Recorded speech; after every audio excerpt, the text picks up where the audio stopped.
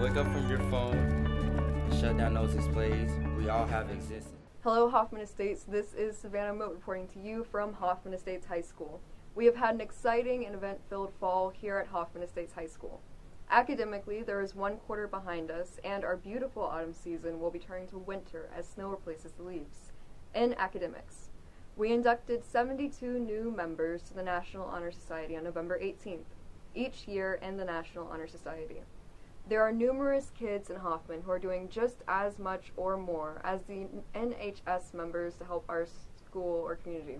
However, being an NHS member provides a student recognition for their hard work. NHS meets monthly to discuss opportunities to help the school or the community. All students who are members are expected to volunteer 20 hours each year. Not only do students volunteer each year, they raise money for an organization that builds wells to provide water in communities in Africa that experience droughts. So you want to join NHS. Any student with at least a 3.0 GPA is invited to apply. From there, a committee of teachers review each application and the faculty feedback decides whether the student gets in or not. Grade point average is not all, though. In reality, a student with a 3.0 has just as much of a chance of getting in as a 4.0 student. What matters most is their quality backgrounds and service to the community.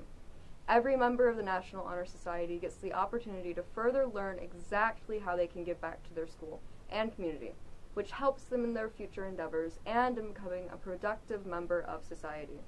Students are working hard getting their college applications ready, and ACT prep is underway. I was lucky enough to sit down with the college and career advisor at Hoffman Estates High School and ask a few questions about what his office seeks to provide to students. So what is it that you do to aid students with furthering their education? Savannah, I think the most important thing that I need to do is to remain unbiased, regardless of what my personal beliefs are. I can't impose them on a student. I must take into consideration their wants, their needs. So if a student comes to me and says, Mr. Murphy, I'm not quite ready to go away to college yet, I think I need to start at Harper, I need to support that decision. If a student says to me, I really want to stay closer to home, but I want to go to a four-year college, then I think it's my job to provide them with a list of schools here in our state that will meet their needs and wants as far as distance, as far as the number of students that attend that school, major interest area, so on and so forth. And if a student is open to things, then I can provide a larger list of schools, some out-of-state schools, some schools that are in different geographic regions. But most importantly, I have to take into consideration what they want, because it's ultimately their decision, and they are the ones that are going to be, living this for the next 4 years or so. Mm-hmm. How can a student at Hoffman receive additional help? I think that we have some unbelievable resources here in our school. First and foremost, the student's individual counselor is an excellent resource that they should tap into. However, my services as the college counselor of this high school, my services are available to all students and families, even if they are not assigned to me. They can certainly schedule an appointment with me, and I can sit down and chat with them about what direction they are thinking about going into after high school. Our College and Career Resource Center is another wonderful place. Mrs. Bonnick is in there to assist students. Mrs. Henderson is our career advisor. She is there to assist students. We're very proud of our Schoology page. There's amazing resources. Almost every presentation that we make, whether it's in the evening or during the school day, we try to videotape that and upload that to Schoology. Our PowerPoint documents are on there.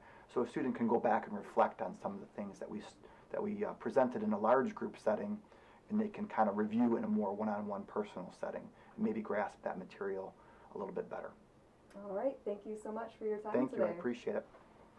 It was really interesting to hear Mr. Murphy talk about the numerous resources available to all students at Hoffman Estates High School and elaborate on these opportunities. For the majority of students at Hoffman don't realize they can seek out Mr. Murphy and utilize his extensive knowledge on post-secondary education options to help them with life-changing decisions.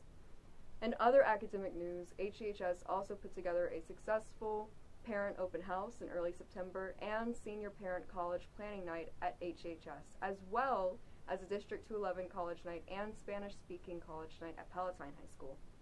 Planning is underway for the incoming freshman night at 6 p.m. on Thursday, January 7th. Students will be taking their final exams on January 20th through the 22nd. and college advising for juniors at 7 p.m. on Thursday, February 18th is to take place. Now here is our very own Sam Wicks with the activities report. Hi, this is Sam Wicks reporting to you from Hoffman Estates High School. I am here with Mr. Shoemaker, the assistant principal and activities director. What is the main goal for activities here at Hoffman?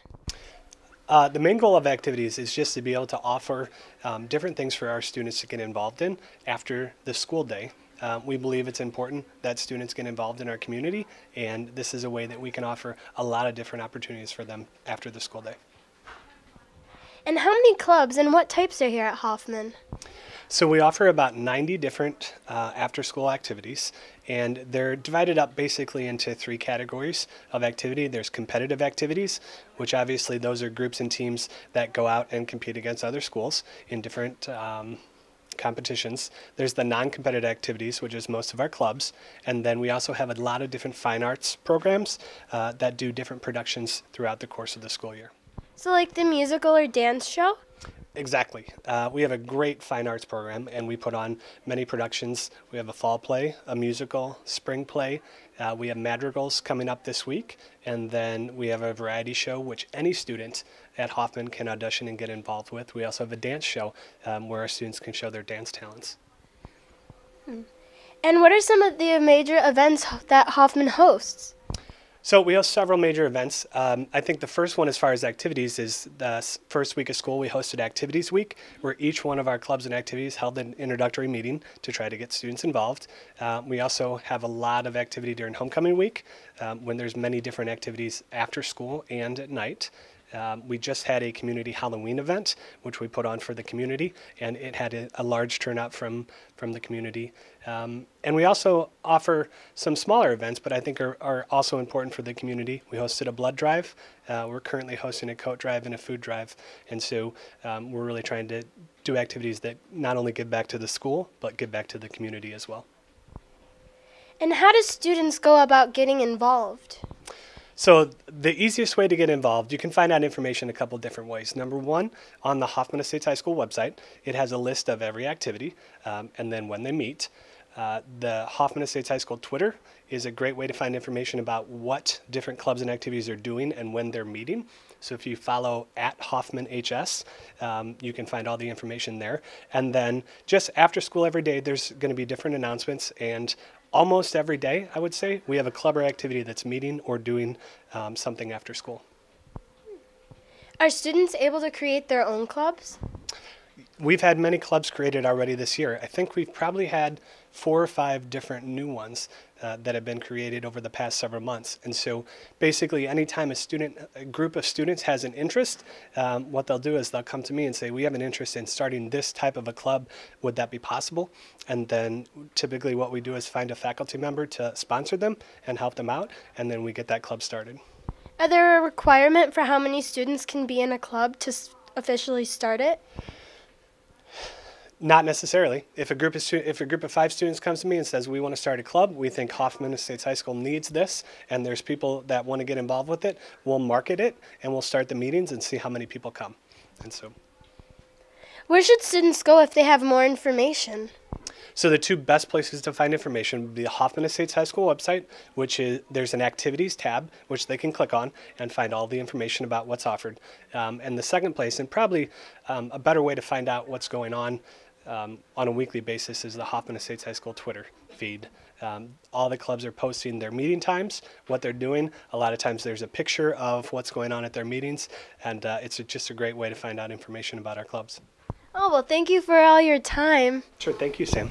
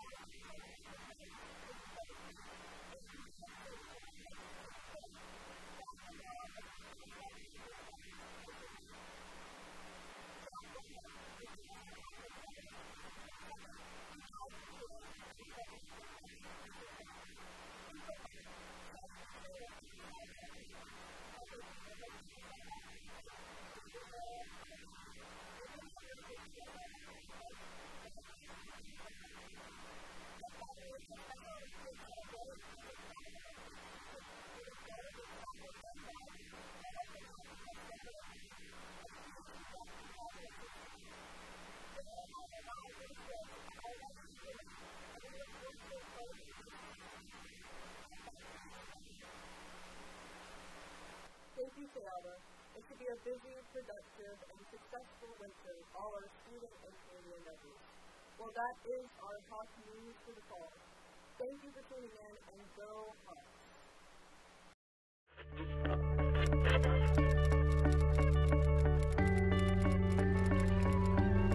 So wake up from your phone, shut down those displays.